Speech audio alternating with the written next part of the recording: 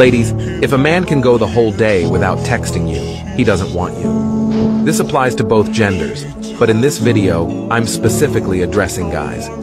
If you send a morning text to a man, and he doesn't reply all day, he's not interested in you at all. And if he gives you the excuse of being busy, that's just the biggest excuse in the book, because no one is too busy to text someone they like or love.